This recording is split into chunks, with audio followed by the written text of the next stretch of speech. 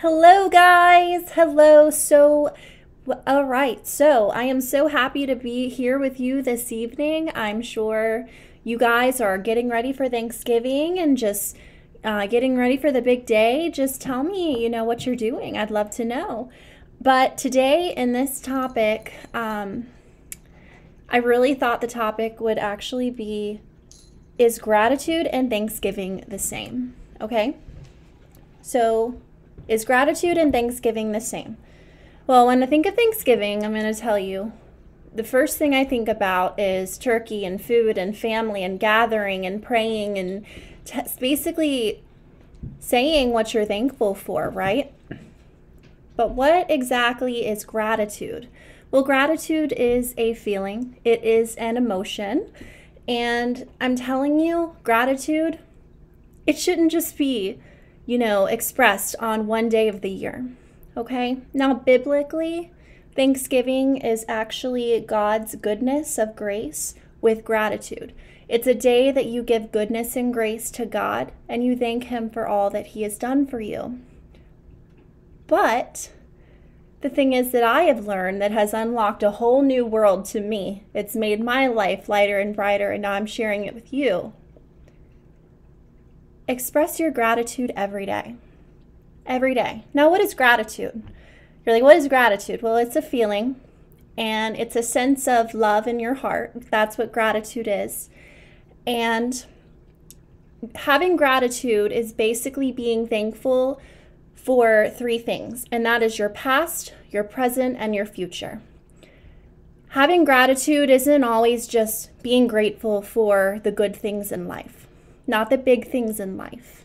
In fact, gratitude could also mean you're grateful for even some of the bad things in life or sad things in life, as well as you're grateful for the little things, right? Like a fresh, clean pair of socks, or I don't know, that corner of a brownie that you get on a pan or something, or nice, clean sheets, right?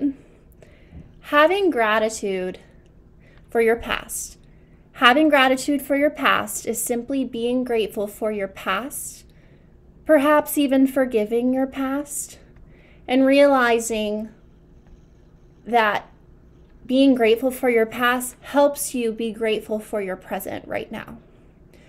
Now, oftentimes, I see a lot of people, even myself, I'm guilty of this. When it comes to gratitude, it's basically like your want, need. Like for me, for a while, it was like, okay, God, I'm ready for this. Okay, God, I need this. I would like to make this. I would love to have this. But you want to know something? I was given those blessings, but I never said thank you in return. And I really needed to check that. So what I decided to do is I needed to be grateful for what I had. The whole keep up with the Joneses thing is so easy to do. You go to Home Goods and you're like, ooh, look at that. Or you're on Amazon and you're like, ooh, I need that. Or you look at other people's houses and you're like, oh, wow, like that is so nice. But the thing is having gratitude starts with having gratitude in your past, but then also having gratitude in your right now, this very moment. Rather, it's you waking up in the morning, and you're getting ready, you're watching the sunrise, you have a cup of coffee in your hand, and then you're just like, wow, is this my life? I'm so grateful. I'm so grateful. Thank you, Lord, for all of this. Thank you, Lord, for your wonderful love. Thank you. It's those tiny things. Or it could be even a tiny moment with your child. It could be a moment with your husband or boyfriend. It could be those, well, this is kind of cute, isn't it? This little mouse. Expressing gratitude is basically having love in your past, your present, and your future. And what you do is you carry your heart in love every single day, not just one day. And there will be tough days, okay? There are a lot of people right now struggling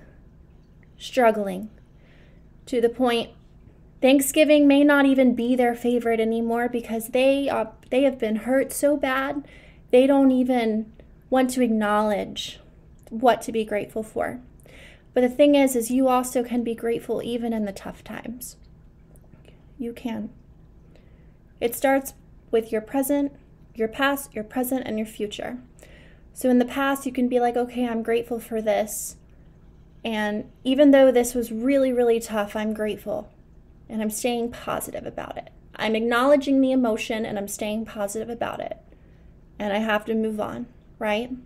And you keep them in your heart. You keep that moment in your heart, but you basically are grateful for it.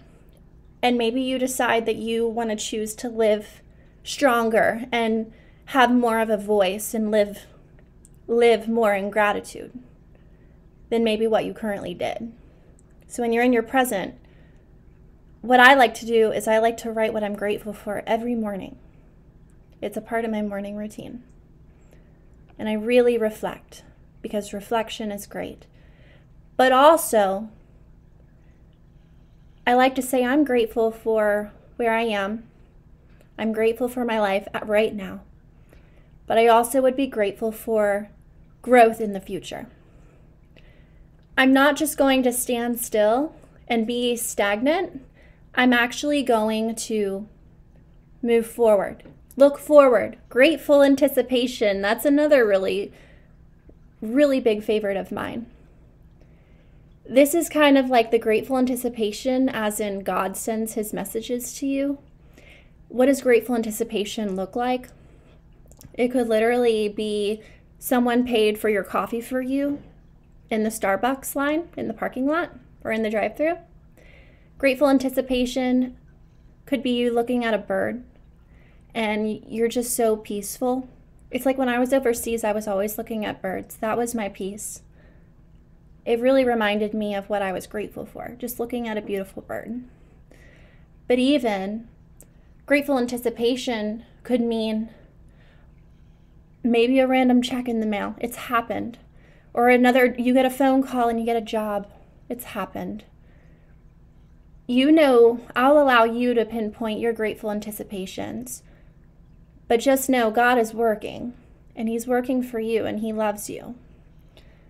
But then another thing as well is when you have grateful anticipation and gratitude for right now, it actually increases your future.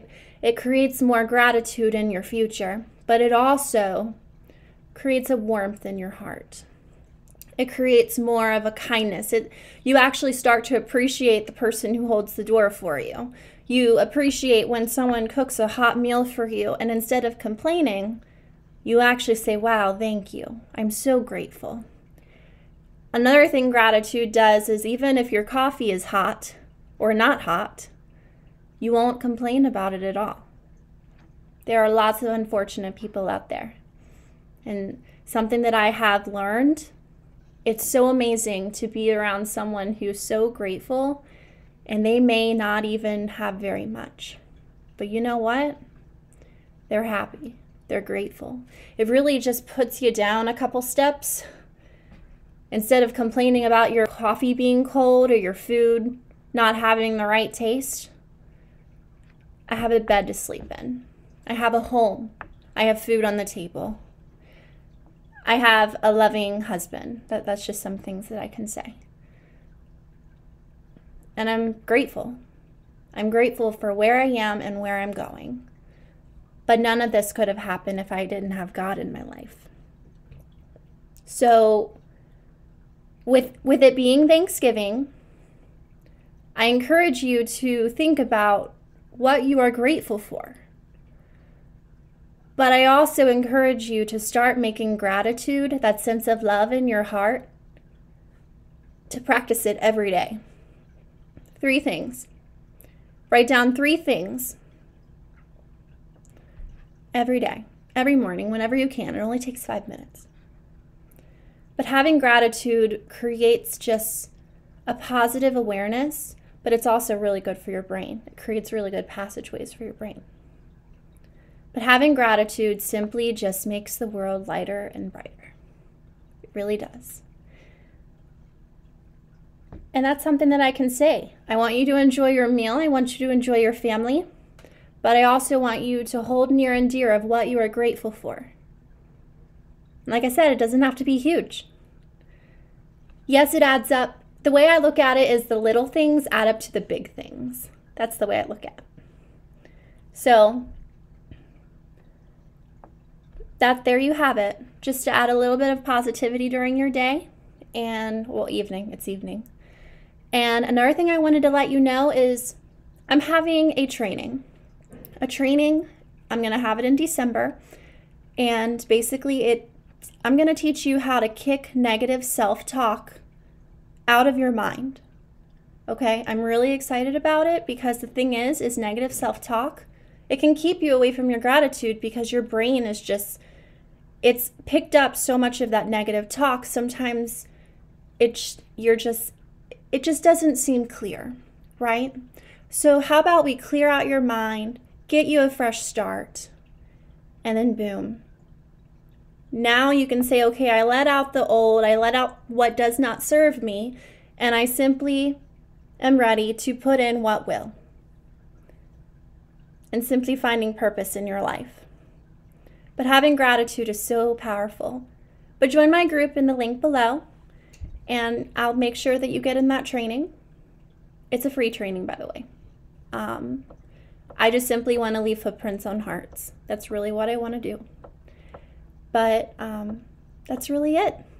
So I have some meal preps that I need to do. I'm not sure if anybody has commented or not. Oh, hi, Richie Ad Hoc. Let's see. Let's see what you said.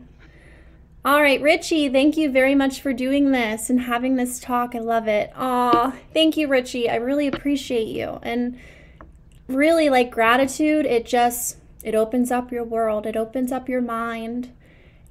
It makes the world lighter and brighter and creates positive ripple effects. That's what it really does. So thank you very much, Richie, and happy Thanksgiving. Happy Thanksgiving. And I do gotta run. I've been meal prepping a little bit. My family's coming over for Thanksgiving tomorrow, so I'm very grateful. But again, something else that I want to let you know is check on your friends. Check on family members of yours. Again, we're still in this world of COVID. And the thing is it helps to check on your family because let's just face it, sometimes things are a little bit different, okay? And it really helps when you are in that person's corner. And thank you, Richie. Thank you. Thank you. And I hope you guys have a happy Thanksgiving and take care. God bless and good night. Thank you.